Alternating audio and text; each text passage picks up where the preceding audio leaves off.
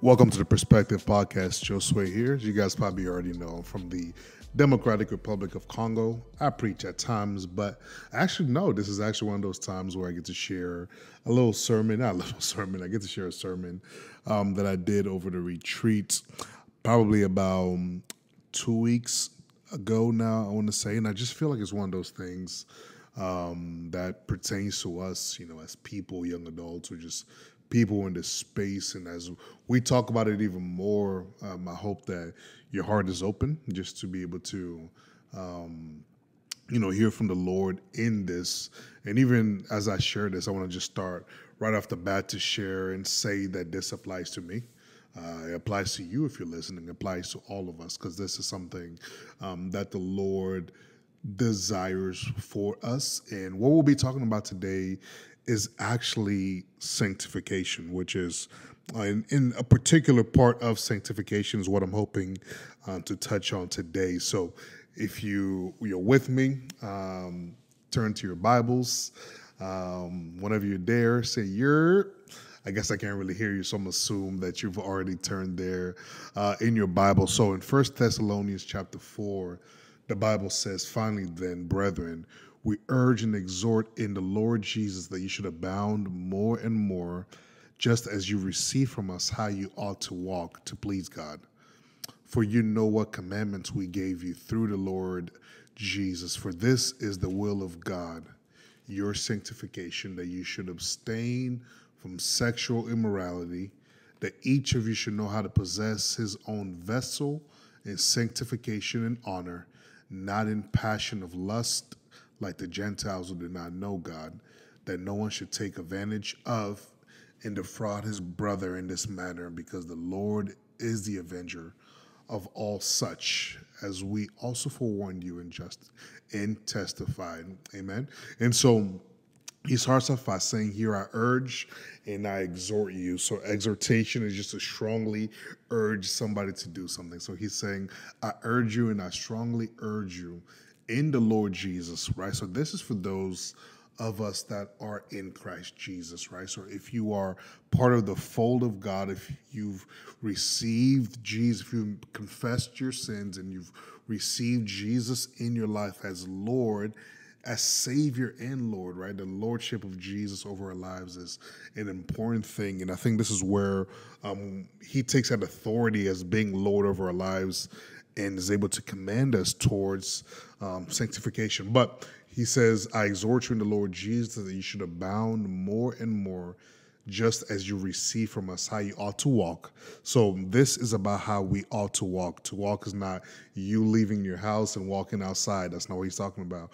When the Bible refers to you walking, it's about how you live, your lifestyle, how you are, right? How you walk is how you live, how you ought to walk and to please God, right? So the important thing here is about learning how to walk and how we should please God. It's very important for us as believers, right? Learning how to please God, those things that are pleasing to the Lord, because he goes on to say in verse 3, "For this is the will of God." You'll always hear people say, maybe you said it, you may talk to a friend, you may go to church, and people are like, "God, I just want to know what's your will for my life." It's this talk about wanting to know God's will, and a lot of times we can refer that to, you going to school and becoming a doctor, that's God's will for your life, or you getting this promotion, that's God's will for your life, or you marrying this spouse, that's God's will for your life. And you're in your room and you're praying and you're crying, "God, I need to know what's your will for my life." And we see here 1 Thessalonians chapter 4, verse 3. The Bible clearly writes it in simple terms. It says, this is the will of God, right? This is the will of God, your sanctification, not just sanctification, which we're going to talk about here in a second, but particularly in the context of sexual immorality. So let's start off talking about sanctification. What is it? It might be one of those biblical terms that you've probably heard before at church, or you heard someone say, you're like, what does that really, really mean? And I love giving context, which I believe helps us to understand things a little bit further. So if we look back, so the children of Israel at this point, towards the end of Genesis, Exodus, they're in Egypt, right? And so they're in Egypt for some 400 years now, 400 plus years. Egypt, where they went to find a refuge. Now, after some years, when Joseph had passed and the Pharaoh had passed, there arose a Pharaoh who didn't know about Joseph and the things that he did, and he saw that the children of Israel were multiplying, and he thought to himself, they are going to outnumber us at this rate. So, let's put them in bondage, right? So they were in slavery to the Egyptians, right? A place where they once found refuge.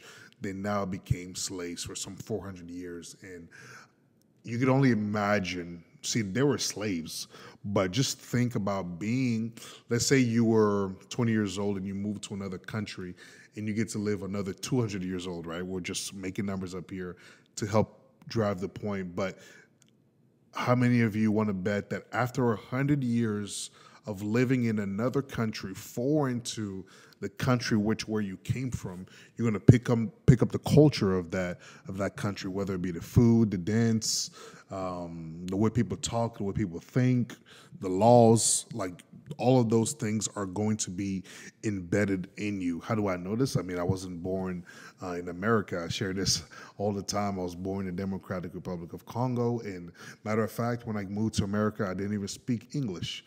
Right, so this is one of the things that I had to learn here. I never had a burger when I was in the Congo. I eat burgers all the time here. In America, some of the laws that are here in America, I didn't have in the Congo, but now that I'm here, I observe those laws. Why? Because wherever you are, you start taking on the environment, the culture of the place where you are. And let me give you another example. For example, look at, where you go to, where you work, for example. They're trying to get you to embrace their culture. Like everybody does this, right? So they spent 400 years in Egypt, taking on the culture of Egypt as they were in slavery, in bondage.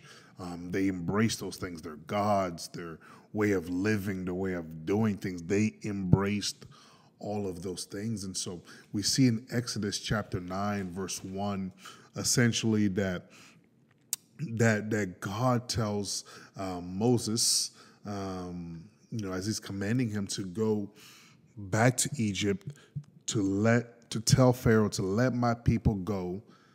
Depending on which version of the Bible you're reading, it will say, let my people go so that they may worship me or that they may serve me, right? And I feel like both of those are really, really important, right? So let my people go so that they may worship me and serve me. And for those of you that grew up in the church or familiar with the Bible, you're quite familiar that Moses goes and the 10 plagues happen, and eventually Pharaoh's like, okay, we got to let these people go. And so they let them go, and they go through the Red Sea. They're now in the wilderness.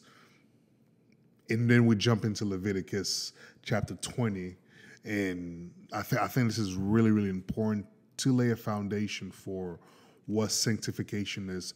Leviticus 20, verse 7 and 8, the Bible says, consecrate yourselves.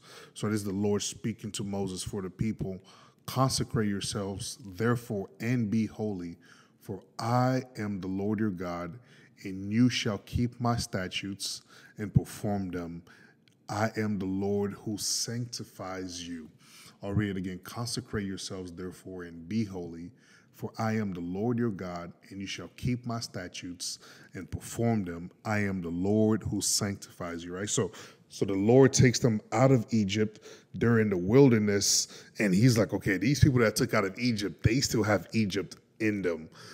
There was a show that many of us probably are not familiar with. It was about the Beverly Hills Hillbillies or something like that, whatever the name was, right? So these people came from another state. They were hillbillies in another state. They're moved to California, right, in Beverly Hills, and now their life has changed. But the show is about how even though they're in a new environment, they still had the hillbilly in them, right? And so in this sense, they're taken out of Egypt, they're brought into the wilderness, but they still have Egypt in them. So God says, consecrate yourselves, therefore, and be holy, for I am the Lord your God, and you shall keep my statutes, perform them. I am the Lord who sanctifies you. So what does sanctification mean? I was looking through the internet, and a definition that I found for sanctification, right? Sanctification is being set apart, right? So he took them out of Egypt and set them apart for himself, right? How does he do that? Through them learning to keep his statutes, not just to keep them, but he says to perform them. It's one thing to know it, it's another thing to do it, right? So keep my statutes and perform them. I am the Lord who sanctifies you. So through the process of keeping the commandments and performing them, you see sanctification happen, right? So what is sanctification? I love this definition that says that sanctification is separation onto, right? So in this sense, God was separating them from Egypt, from the environment that they knew, from the gods that they started to learn, the culture. He separated them from that to himself. So sanctification is separation onto God. For us as believers, we're separated from the world unto God, right? So when you're sanctified, you're always going from one thing unto another, right? So sanctified from Egypt onto God. And so like it's important. Why? Because God said they need to leave Egypt so that they may worship him, so that they may serve him. So then that brings up the fact that, you know, this is a sermon about worship, but worship isn't just singing songs on a Sunday morning. Obviously, those things are great. We're able to focus our eyes on the Lord and set our eyes upon him, but worship isn't just singing songs, you're a good father, that's who you are, and then crying. No. We see here that God wanted them to leave Egypt, bring them to the wilderness so that they may worship him, so that they may serve him, and he, in that process, is sanctifying them. So worship is a lifestyle. It's how we live our lives. It's who we are before him.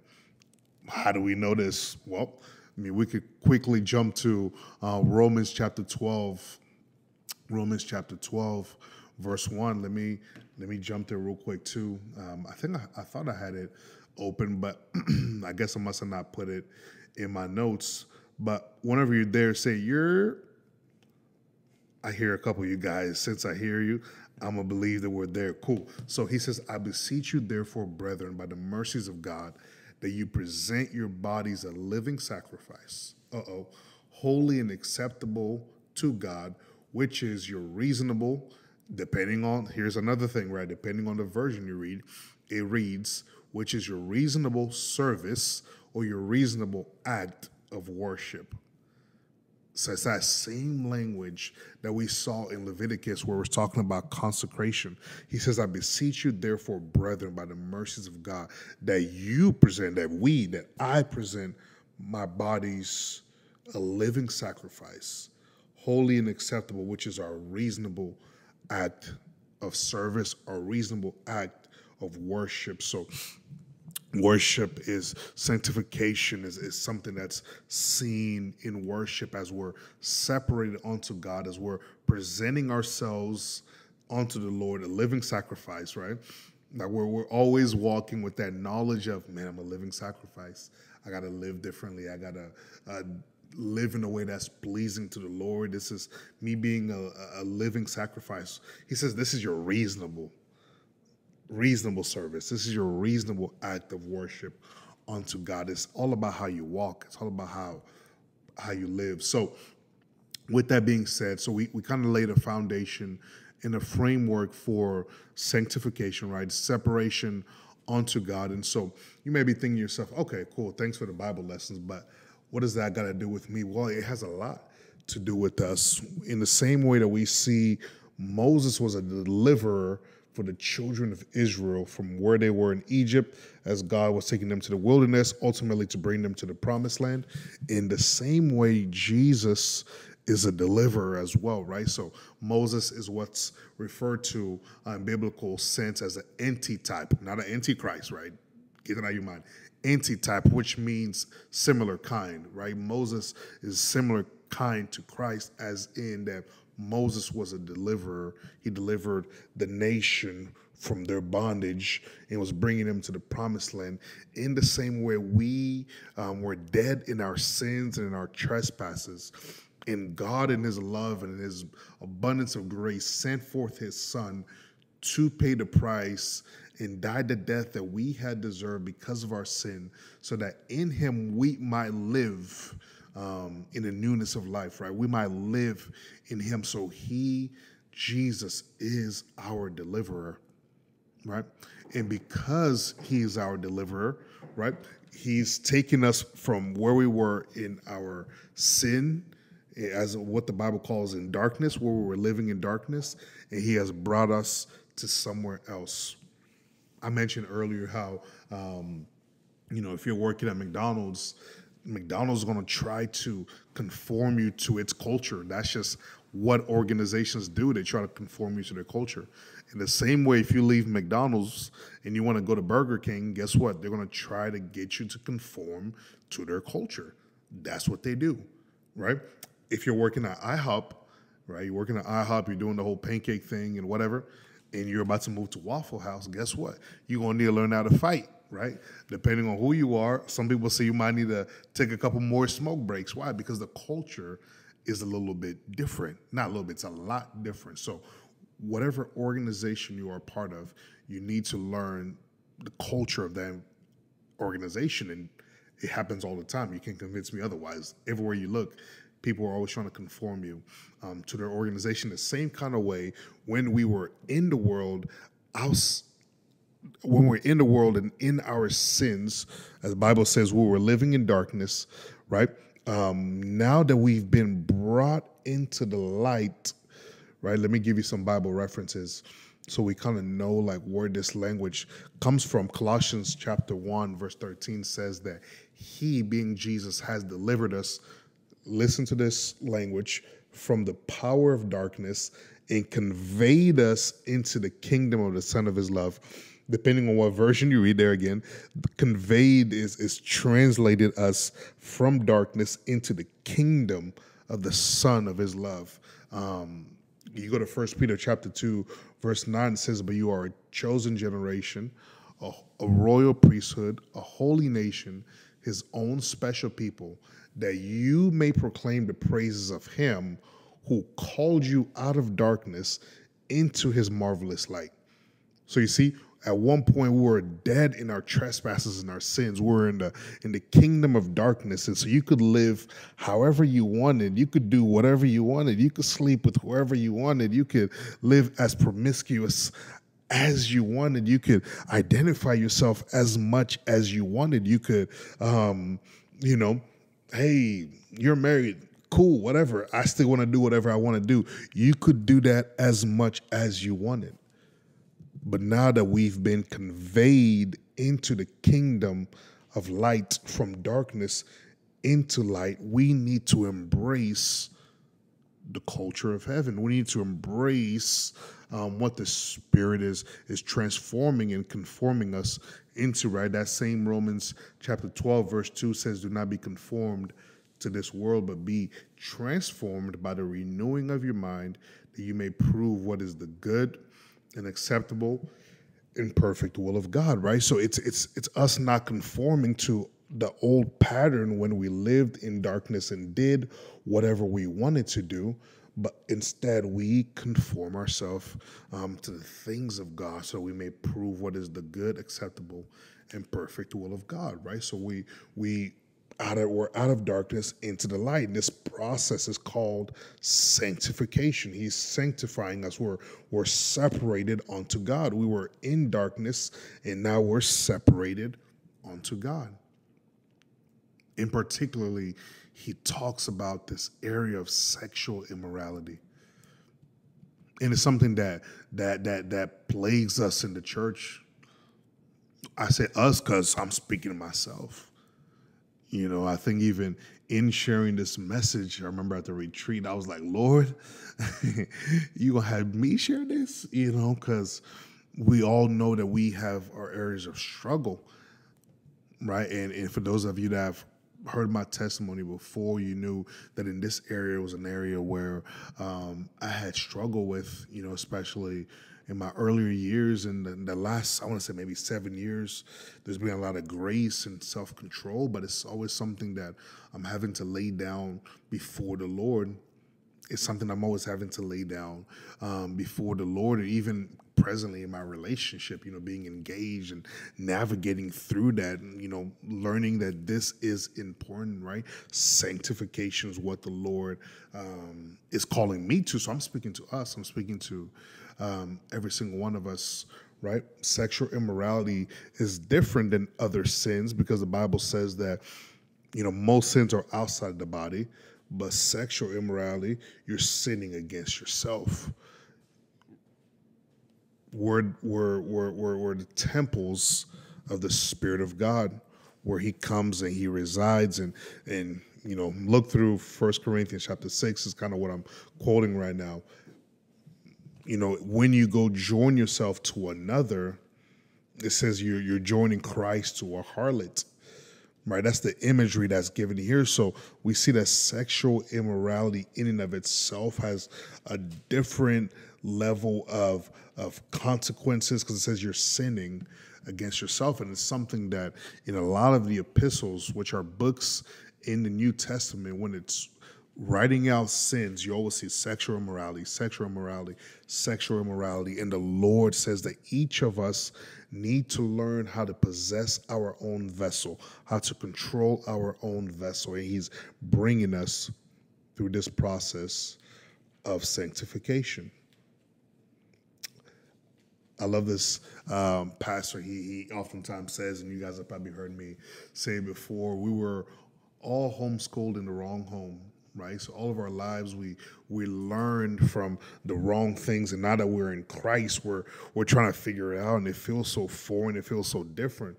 Well, yeah, because like I said, we were homeschooled in the wrong home, and He's wanting to bring transformation. He's wanting to bring change into our lives, to bring change into our hearts as He's bringing us through this process of sanctification. Are you still there with me? If you're next to somebody, turn to somebody and say sanctification. If you're by yourself, just say it out loud. Sanctification. We're all here. I'm talking to myself. I'm talking to you, but you get the point. We're being engaging here. We're talking to one another. So the important part here is adopting the culture of heaven. For what purpose? And that's holiness, right? The Bible says that in Christ we're a new creation. The new man is created in righteousness and holiness. Our nature has been made new, right? So once you're born again, your spirit is alive, right? It's our soul, the mind, will, and emotion. That's the thing that's being renewed. That's the thing that's being sanctified. So just because you're going through a process of sanctification doesn't mean that you're not His child. Sanctification is not salvation. What do I mean by that? I mean that you get saved and then you're thrown into sanctification. In this country, in many countries, let's just use America because that's where I'm familiar, as that's where I'm living right now. You graduate high school and some people go to this thing called the university. They go to college, where the fancy, quote unquote, smart people are.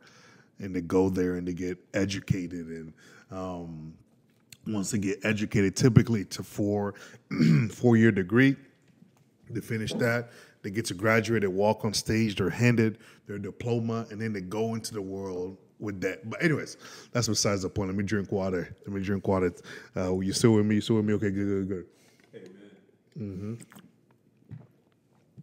Right? So they get this diploma, they graduate, and it's something that they're able to see, like, man, look at all the hard work that I was able to do. Well, guess what?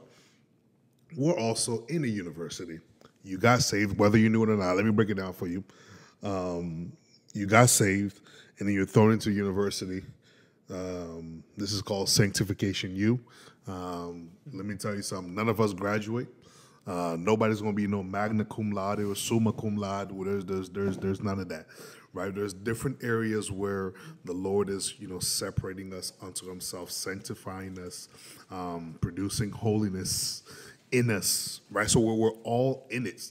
That's what I'm saying. I'm speaking to myself. I'm speaking to all of us, right? We're all in Sanctification U. So turn to your neighbor right now and say, I attend Sanctification University.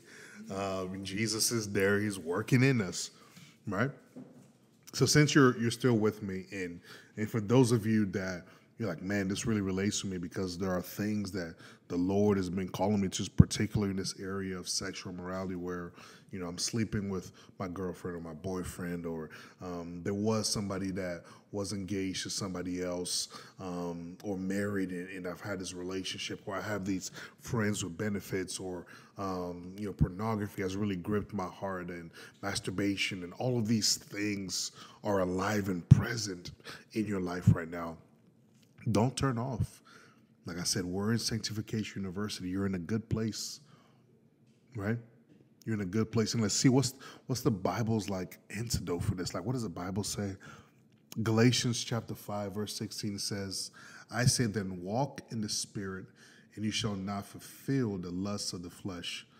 For the flesh lusts against the Spirit, and the Spirit against the flesh. And these are contrary to one another, so you do not do the things that you wish. Did you hear that? And the Bible says that the flesh and the spirit are contrary. They're not friends. Like, they have real beef. You want to talk about wars that you hear? There might be World War III, World War IV that's about to happen outside. Well, guess what? There's a war that's happening within us. Where it says that the spirit is against the flesh. The Spirit of God is against the desires of the flesh. Now, isn't that always the case? Where the flesh want to do something and the Holy Spirit is like, that's not what we do. Why? Because we're in Sanctification U. Like, that's where we are. Right? So the flesh is strong. That's why it has to be crucified, right? We got to die to these things, because if it was not an issue, then, the Bible wouldn't write so much about it, but it does. The Bible writes about it. So how can we take what it says here in Galatians chapter 5, his antidote to walk in the Spirit, and you shall not fulfill the lust of the flesh? Okay, what does that look like for us to practically walk in the Spirit? And I never like, when you go to church and you hear someone preach and they say a bunch of big words, you're like, okay, I heard that. It sounded good. You gave me the Greek, but it's not very practical. How can I put this, make this very, very practical? Well, we go to Romans chapter 6. Romans chapter 6, verse 12 says, therefore do not let sin reign in your mortal body, that you should obey it in its lust, and do not present your members as instruments of unrighteousness to sin, but present yourselves to God as being alive from the dead, and your members as instruments of righteousness to God. For sin shall not have dominion over you, for you are not under the law, but under grace. So walking in the Spirit is this thing where the Spirit of God is leading us, right? In those moments where we are tempted, because temptation is not a sin, right? Jesus was tempted at all points, and yet without sin. So temptation is not a sin. But when those things are present, we always got a choice, right? Because it says that where sin doesn't have dominion over us, sin doesn't reign over us, so don't obey it, right? And it's not just you. Like I said, it's the Spirit of God that's working in the believer. That's where the sanctification is happening. It's from the inside out. It's not from the outside in. Sanctification is happening from the inside out, as the Holy Spirit is highlighting this area, as that image comes before you. You get that conviction. You get that that verse that comes to your mind. You get that thing that comes to your heart that's like, no, this is not for you. This is not my design for you. And we learn to pray real prayers. It's like, Lord, I thank you that you've made me new. You've made me a new creation. All things have passed away. All things have been made new. I find myself turning to pornography, or, insert whatever you want in that case. But your word says that sin shall not have dominion over me. Thank you for the grace to walk in the freedom that's available in Christ. Thank you for new desires that you've placed in me. that in my flesh I may live pleasing unto you rather than just pleasing to myself. You may say, man, that's a long prayer, but these are the type of tools that's necessary for us to walk in the Spirit. It's knowing the word of the Lord, right? Knowing the word, allowing the word to come and to do its thing and hit every crevices of our hearts. So whenever we are presented with these things, with these opportunities, that the Lord is able to remind us, hey son, hey daughter, this is not for you. And we're able to pray these prayers like, Lord, give me strength. Lord, give me new desires. I don't know how many times I found myself praying, Lord, give me new desires, renew my mind, change my mind, right? And I hope these type of things aren't foreign to you, because the Bible says that God is able to cause all grace to abound towards you. And so we're not leaning on our own strength, our own ability. If you turn off this podcast right now and you go, you're like, you know what, I'm gonna go fight for sanctification and I'm gonna do it. No, you're gonna fail. Sanctification University is learning how to lean into the Spirit of God, learning how to go to His Word and seeing what He says about it. It says, Lord, you've called me righteous. You called me to walk righteously, to present myself to righteousness. Lord, I pray that you would work that in me. You know, it's seeing what the word says and praying it back to the Lord. And as the Spirit of God is changing those things within you, when temptation comes, when those moments come, there's always a choice, right? You're not a slave to your desires when you are in Christ. He says, sin shall not have dominion over you because you've died to it. So no, sin doesn't, you're not unable, right? This is not I'm not teaching you, self-control. Neither am I talking to you about self-control. I'm telling you and teaching about leaning into the Spirit of God, submitting to the Spirit of God, walking with the Spirit of God. As you get in the Word, as you get in the Word and allowing the Word of God to transform you, you keep submitting. If you stumble after you listen to this podcast, go before the Lord, run to Him and submit, surrender. That's where you see change. That's where you see change happen, because sin shall not have dominion over you. And you're like, man, where is this? I need a verse for this. Like, give me something. Philippians chapter 2, verses 12 to 13, the Bible says, therefore, my beloved, as you have always obeyed, not as in my presence only, but now much more in my absence, work out your own salvation with fear and trembling, right? Having reverence towards the Lord as we're working out our salvation. So I went to the gym today. I got to move some weight around. Well, guess what? I walked out the gym. Man, I still got no six-pack. Crazy. No, it's not. That's natural, right? You don't go to the gym and you see transformation happen overnight. In the same kind of way, as we're going through Sanctification University, maybe you have an area that you're struggling with and you're hearing this message and it resonates in your heart, and the Holy Spirit is like, okay, let's start putting these things into practice. You pray the prayer, and God forbid you stumble into those things. It's okay. Don't give up. Like, the Lord, it's not that the effects is wearing off. I feel like sometimes we do this thing where it's like, man, I went a week and I was doing good. And then you stumble and you're like, man, I got to restart all over again. No, like that's a weird way of understanding this. Think gym, right? Consistency. Think gym. It doesn't happen overnight. Think gym, keep being consistent. The Lord is working in you. Keep submitting, keep surrendering, keep repenting, right? He says, work out your own salvation with fear and trembling. And I love this part, verse 13. I know a lot of us have Philippians 4:13, but put Philippians 2:13 on your wall, tat it up on your car, whatever. It says, for it is God who works in you both to will and to do for His good pleasure.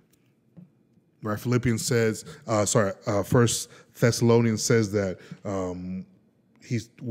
there's a certain way we ought to walk so that we can please the Lord, right? Philippians 2:13 says that it is God who works in you both to will and to do for His good pleasure. So he's called us to walk in a way that pleases God. But then here it tells us that it's actually God who gives you the will, which is the desire, and the to do, which is the power, his spirit, for his good pleasure. So it's not you leaving and saying, you know what, I'm strong. The flesh, I crucify you. You're dead to me. Right? Some people say that, and then it's like, no, you haven't been equipped. It's God who works in you. He's working. That should bring comfort to somebody right now who's been striving in there's an area in your life where you've been striving to really die to, particularly when it comes to the sexual immorality. And you've been striving and you're tired. I just want to remind you, the Bible says that it's God who works in you both to will. He's going to give you the desire, right? And the to do, the power for his good pleasure. And I just want to encourage you in that sanctification, this process that we're walking in. It's the Lord who's working in us and transforming and producing something new. There were two more verses in 1 Thessalonians chapter 4 that I didn't read, and I'll finish it. It says, 1 Thessalonians chapter 4, verse 7, it says, for God did not call us to uncleanness, but in holiness, right? He didn't call us just to live how we lived before, particularly in this case of sexual morality, which is so important to the Lord, but in holiness. Therefore, he who rejects this, does not reject men. You're not rejecting me, right? Because I don't know if you're listening or not. But God says he who rejects this does not reject man, but God who has also given us his Holy Spirit. Whoa. You're not rejecting us. You're not rejecting man. You're rejecting God who has also given us his Holy Spirit. Why is that important? As I've emphasized time and time again, it's the Lord who works in us. And I'm trying to think of an example that would really, really emphasize this point to us. Imagine you go outside your house or apartment or a building and just go next to the building and tilt your body a certain way and just lean on it, put all your force on the building. Guess what? You're not going to be able to move it. Right? You know how you do the trust fall and you just fall into someone's arms and they catch you? Right? In the same kind of way, if you go outside your house, go outside your apartment, if you need to visualize what this looks like, go outside and actually do it. I want you to actually lean. You know Michael Jackson, how he was leaning in that one Smooth Criminal video? I want you to do that. Just lean sideways. Don't lean forward and hit your head, right? Lean sideways into the apartment building or your house. Guess what? It's going to hold you. Guess what? It's going to keep you. And I think in the same kind of way, it says that God didn't call us to uncleanness, but in holiness, right? And he has given us his Spirit, whom we're able to lean on in this kind of way, right? This is Sanctification University. It looks like us leaning on the Lord to walk us out through in this whole process. And I'll just give some more verses just to continue to give reference. The Bible says, unto him who is able to keep you mind, body, and spirit until the coming of Christ. It's not you keeping yourself. It says unto him who is able to keep you, right? I believe that's also in 1 Thessalonians. And then you jump to Jude. It says unto him who is able to keep you from stumbling, right? Until the coming of Christ Jesus, right? It's him who keeps us. You jump over to Hebrews, and it says that both he who sanctifies and those that are being sanctified are one, right? Like we need these reminders, these visual reminders that, man, Jesus is the one that sanctifies. Me who is being sanctified, we're one, right? And I hope, I really feel like I need to share this again. Sanctification is not salvation. I'm not talking about salvation. I'm not talking about you doing a bunch of works so that God can be pleased with you. I'm not talking about you doing a bunch of things, doing enough good things. Okay, man, I'm never gonna have sex again. That way God can be pleased with me. That's not what we're talking about here. Salvation is a free gift. We're saved by grace through faith. It's a free gift, right? We get you get salvation comes justification, right? You're justified in the sight of God, as you receive the Lord Christ Jesus in your life as Lord and Savior. That's a free gift. And from that moment, you're enrolled into Sanctification University. That's what I'm talking about. So please don't confuse sanctification in this sense with salvation. No, you gotta be saved first. First thing you gotta do is born again to enter into the kingdom. You can't enter into the kingdom until you're born again. Once you're born again, then hey, buddy. And here's the beautiful thing: you're not alone in this. I've learned that a lot of people hide because of shame and guilt. I don't want to be judged. I don't want others to look at me differently. I don't want people to think of me a certain way. I'm a Christian. I should have had it together by now. I haven't had it together by now. Those are all lies from the enemy. They're all lies.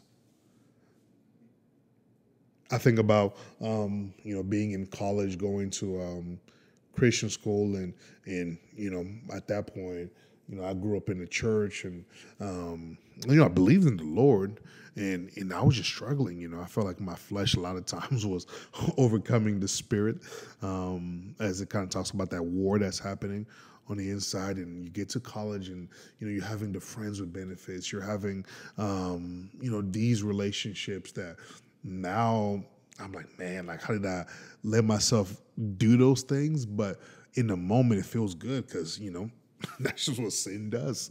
In the moment, it always feels good. And those things always lead down a path. And it was a thing that I was struggling with, but I never wanted to open up with anybody about because I didn't want to feel judged for it. So you just keep living a life where, you're stumbling, falling.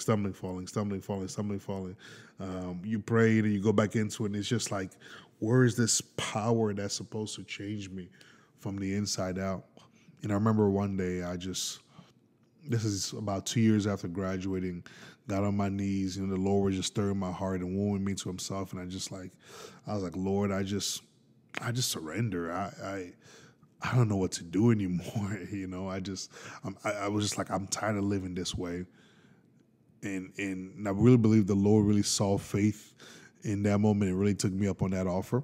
And it's been 7 years since then, pornography that had me bound for so many 10 plus years. I woke up the next day, those desires were gone. I feel like my view of women because of pornography really became distorted.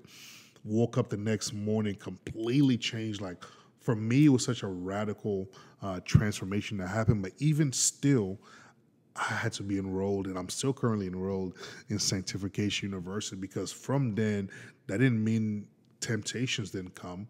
I just had new desires, so I was able to recognize what the temptation was, and I found the grace and self-control in those moments to say, nah, that's not pleasing to the Lord. Have I made mistakes from that day until present today as I'm recording? Yes, of course I have, but I found that there's grace in Christ Jesus to restore us through repentance, right? Repentance is such a beautiful thing that the Lord has given us. And don't ever let the enemy or somebody you hear, listen to, preach another gospel to you. The Bible says that in our weaknesses, he is strong, right? When we stumble, we run to him because he's our Father and he loves us. We have this high priest who the Bible says is able to sympathize with us in our weaknesses. This is an area that I found that a lot of us as believers, this is an area of struggle for us, right? We have a high priest who's able to sympathize with us in our weaknesses. Therefore, let us run to the throne room of grace with boldness so that we may receive grace and mercy in the time of need. This is Hebrews chapter 4. So grace and mercy in our time of need is found in the Lord. And he's a high priest who understands, sympathizes with us in our weaknesses. So I implore you, as we continue down this process of sanctification, we learn to lean on the Lord. I mean, I'm talking about everything. Throw your weight on him. Have those real vulnerable prayers with the Lord. Don't stop making, what do you call it? Stop making promises that you can't keep. Like, Lord, I'm never going to watch porn again. And then you watch it tomorrow, and then you're defeated, you're crushed. And then the enemy brings about condemnation and shame. Let's stop making those promises. Instead, we keep praying, Lord, thank you for the work that you're doing in me. Thank you for sanctification. Thank you, you're producing holiness in me. Thank you, Lord, for holiness. Lord, I'm continuing to, as the Bible says, I'm continuing to present my vessel. I found myself many times starting my day, say, Lord, I present my vessel to righteousness today, to do those things that are right in your sight, to do those things that are pleasing in your sight. And I notice that as my mind and my heart is set on the Lord and the things that are pleasing to him, I recognize when the temptations come, and I'm quickly able to say, nah, I'm good. My desires are something else, right? And so we're able to walk with the Lord in an authentic way, right? Walk in the Spirit, and you will not fulfill the desires of the flesh. It's where Holy Spirit, right? The Spirit whom God has given us, the Paraclete who is with us. The Bible says he's called the Paraclete, which means one who's come alongside to help. He's here to help, right? And so our helper is with us and in us. And we continue just to walk with him. We continue to submit to him. When we stumble, we go and there's repentance. I love this verse. And I'll end it here. If the worship team just want to come in the back, that was a joke. There's no worship team, but you know how to do it at churches. I love this verse, and I'll end it here. Acts chapter 3. Acts chapter 3. You know, Peter's giving this long speech to the people there. This is the day of Pentecost, and they're like, you guys are drunk.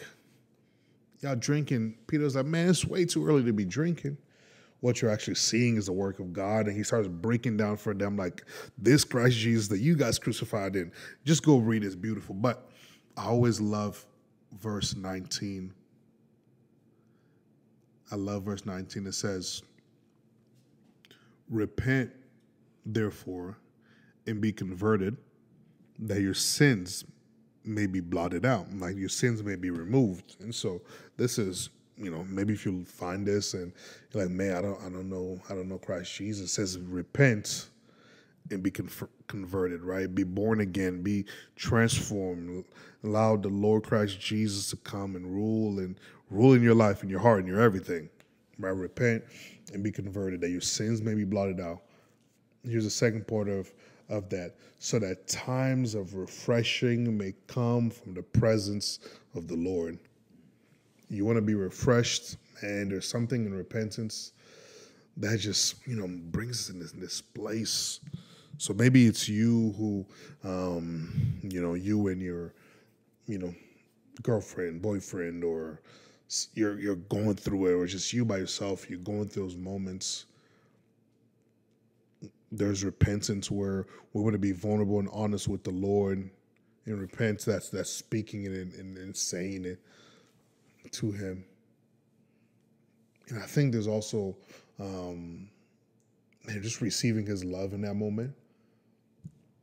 Don't be the person who you repent, the Lord forgives you, but out of pride, I'm going to say it again, out of pride, Pride, out of pride, you say, you know what, I can't forgive myself. How could I let God down in this kind of way? Whoa, calm down. You're way off the deep end, as they say. Right, repent. The Lord forgives you because he's faithful to do it. 1 John chapter 1 says that if we confess our sins, he's faithful to forgive us our sins, right? So he's faithful to do it. So you also forgive yourself. Not that we just start living like, you know, I'm going to do whatever I want. No, because we died to sin, right? So that excuse doesn't work, right? So repent, receive his forgiveness.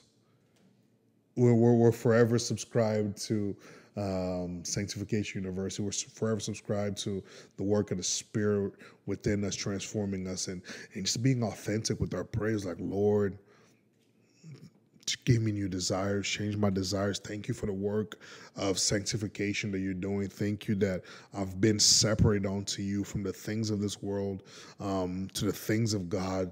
Lord, I want to present my body unto you as a living sacrifice. This is my act of worship. Like we take on the word and we pray to the Lord, and there's so much grace for us where faith is present in our life, and we lean on the Spirit when he's leading us. You know, those moments when he says, hey, maybe block that person. Yeah, that's probably the thing to do. Hey, maybe don't respond to that text message at whatever time in the hour. Maybe that's the thing to do. Hey, let's not try to figure out what that line is. Let's not live just to figure out that line, right? I'm saying all these things. Like I said, I'm talking to me. I'm talking to us. This is not me talking down to anybody. This is for all of us. We're all in this. And if you need somebody, find somebody to, you know, be praying with you, to encourage you, to stand with you during these moments. You're better fighting with others than fighting on your own. Don't let shame be the thing that keeps you in darkness, and come 2 or 3 years from now, you've been so jaded to the gospel, to the grace of God, that you just find yourself in a deep place because you've allowed shame and guilt and condemnation to keep you from walking in the light. And I'll probably just end it there. You know, I think sanctification is important for us, particularly in the area of sexual morality, but we're renewing our mind for so many things, you know, whether it was anger, the way you responded to people, pride, or the way you just thought yourself so much better than others. You know, there's a lot of different areas that the Lord, maybe the Lord isn't speaking to you particularly about sexual morality, right, as you're walking with them. Maybe for you it's anger. Maybe for you it's the jealousy or the gossip. Maybe for you it's the aggression, or just all of those things that he's wanting to just sanctify and renew and change and take you from. And so we're in that process. Reach out to us. We love you here at The Perspective Podcast. Just want to share not my perspective, but you know, the Lord's perspective, the Lord's truth, the Lord's word. And I hope that was something I was able to encourage you. Hope you're able to take notes. You could always listen to it and share with others if you think it'll be beneficial to them and for them. And like I said, man, find people to stand with you. Reach out to us. We would love to engage in conversation with you. If you even want to go further in this topic, you know, we can bring you on and talk to us about it. You know, we'd definitely love to just engage in conversation and continue to stand and walk in the light together. So yeah, that's it for us today. Make sure to, you know, subscribe and follow and share and all the good things. You know, we want to continue just to bring more podcasts and episodes to you all, and we hope that they're beneficial as having these conversations are helping us. We hope that they're helping you all as well in the same manner. But like I said, it's Josue. I'm from the Congo. I preach at times. Next time I do this might be next year. I went to Oral Roberts University. You guys already know the line, but I love you. Let's keep walking down Sanctification University, all right? Peace.